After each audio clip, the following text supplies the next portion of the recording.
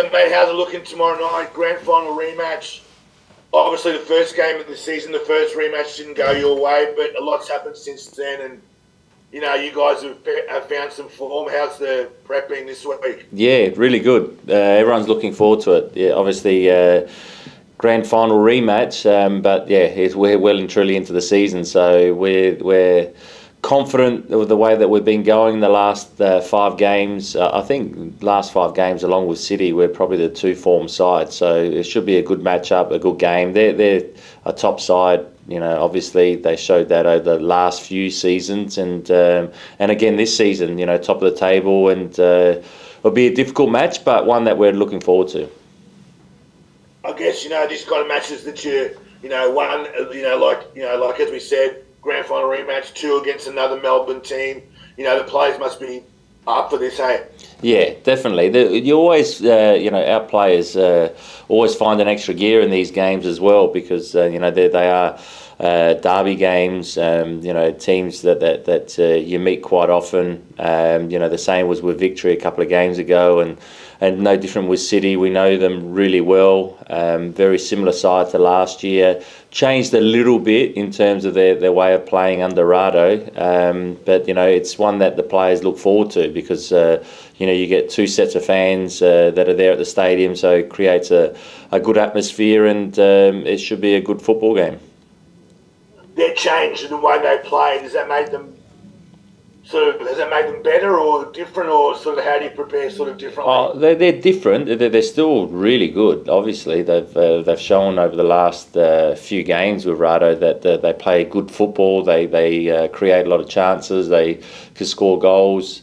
And it will be a game that we have to be at our best if we want to get the result that we want. So they've changed a little bit in terms of what they do defensively, and they've changed a little bit in terms of some of their movements with the ball. But you expect that, but they still got that quality that especially their front 3 we know about really well, because they're all in our Socceroo setup. So, and then the foreigners have really added to their side. Berisha and Van der Veen have been very good for them so far this season. Lamb at the back, and then young Jordan Boss has come along really well this season so far. So they've got really good quality all over the park. Mate, in terms of you guys, how's James Aloisi and I guess Nikolai is available again after suspension? Yeah, Nikolai's available again, which is great, because now we've got really good options at the back. Also, James is improving all the time. He didn't quite make it last game, so we'll see for this one. So we've got good options. The only real one that we know that we're not going to have is Stephen Lustica, so he's still out. But other than that, we've got a really good squad, strong, ready to go, and players that feel confident and in good form. So that's important when you're heading into such a big game like the Melbourne Derby.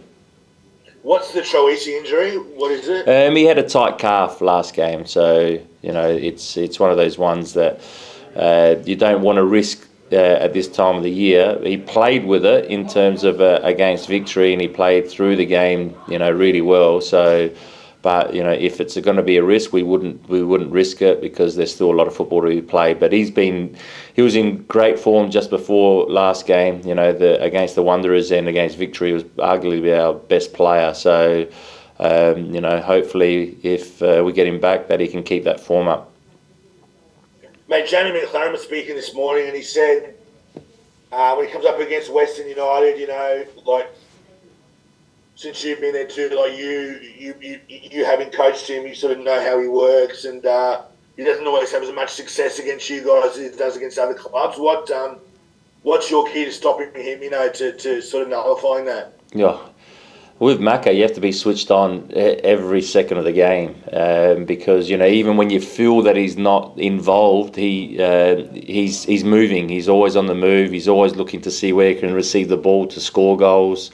He's a great striker, and he's shown with all the records that he's breaking, what he's capable of doing. I was lucky enough to coach him, so I know him really well as a player, as a person, and I loved working with him. And it's always difficult to coach against him. Believe me, he's one of those players that he doesn't give the centre backs a rest. So that's really the main message about for our centre backs, is just to be alive the whole time, because Mac is there. He's ready to pounce, and if we can do that, then hopefully we can shut him out. But it's never easy against him.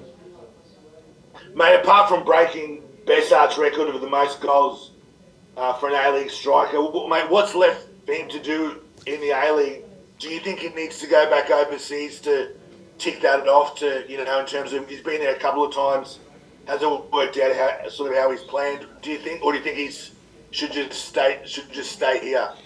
Look, that's up to Jamie. I'm not sure what his ambitions are, what his goals are, but in terms of, I'm being a little bit selfish here. I'd love for him to stay in the A-League, because, I think it's great for the league, and I think that you want, as many good players in the league as possible, and he's definitely one of the best strikers, if not the best striker that we've ever had in the A-League. So, if he stays here, I'm sure that he'll, I know he's probably broken most records, but why not set a new high that no one can ever break? And so that might be the way he's looking at it. I don't know. It's hard to say what what someone else's goals are, but he's definitely shown what he's capable of doing, and he's shown for a number of years now, not just this season.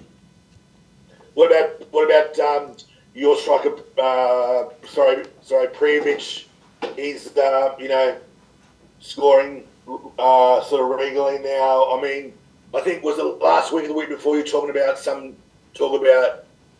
him maybe moving, or there was some talk about him moving in January. Where's that at? Oh no, I got asked if there'll be any movement in January, and I don't think there will be. I hope not, because I'd love Alex to stay, because you've seen since he's been in the side, the last 5 games we've won 3, drawn 1, and lost 1, and and I'm not saying it's all down to Alex, but he's a big part of that, and he's scored in 3 of those 5 games. He's always one of those players in the box that if the ball falls to him, that he can score, and he loves these big games especially, and so we want to keep hold of Alex. I know the way that he's training, the way that he's around the group, that he's loving it again here, and because he's back playing. At the beginning he wasn't playing because he was getting over injury and catching up with fitness, but he's only going to get better and better, because he's starting to look really fit now.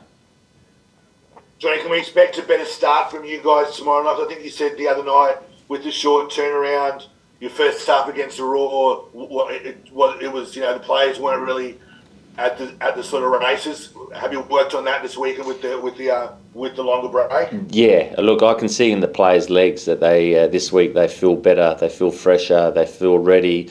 You definitely will be a better start, that's for sure. In saying that, against Brisbane Roar, we didn't have a great game in terms of our first half and whatever, but we still had the better chances of the game. We had more of the ball. And we should have, in terms of our chances, won the game, and that's not playing well. So that's a good sign, and we'll definitely we'll be better this game. We'll be fresher. We'll be ready to go, and we can't wait.